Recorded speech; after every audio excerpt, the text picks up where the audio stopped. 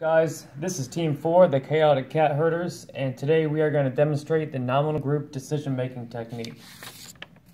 So once upon a time, there was a house full of 4 roommates, Cornelius, Mike, Barbara, and Chauncey, who all were trying to figure out what TV show they wanted to watch. Cornelius started off. I suggest The Golden Girls.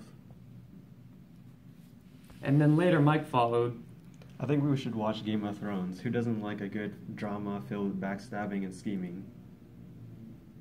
Next, Barbara had heard.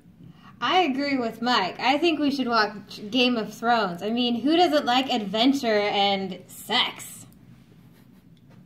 And then Chauncey came in with his own 2 cents. I think we should watch The Fresh Prince. It's something that'll put everybody in a good mood, and we can all agree that Will Smith's one of the best ever. Yeah, I can agree with that. I do too, as well as Cornelius. Yeah, I think we'll get a better night's sleep after that. So at the end of the day, the whole house was able to go to bed happy, knowing that they all agreed and watched their favorite show, The Fresh Prince of Bel-Air.